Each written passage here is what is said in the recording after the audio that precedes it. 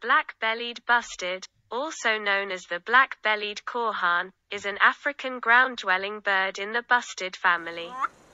Description: the black-bellied bustard is 58 to 65 centimeters long. The bill and legs are dull yellow.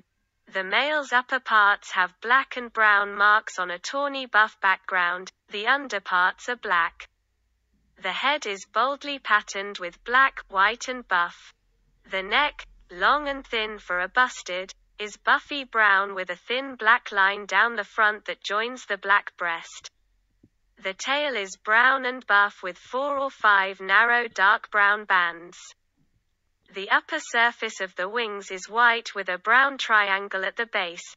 The flight feathers have black tips except for the outer secondary feathers. The white of the wings is visible when the bird stands, contrasting with the black underparts.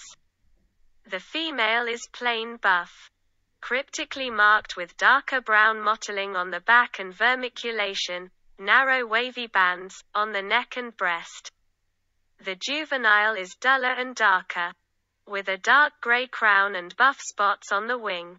The neck and rump patterns of both sexes, the male's white chin and laws, and the female's vermiculations are points that distinguish this species from its close relative, Hartlaub's bustard. Range and habitat: it is found in savanna, cultivated fields and tall open grassland in sub-Saharan Africa.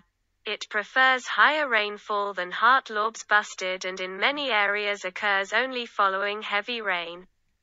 Behavior: in feeding habits it resembles other bustards. In courtship display the male retracts his head to his back, giving a short rising wheezy whistle, shwee, pauses in that position, and slowly raises his head, giving a popping quack or plop followed by soft gurgling.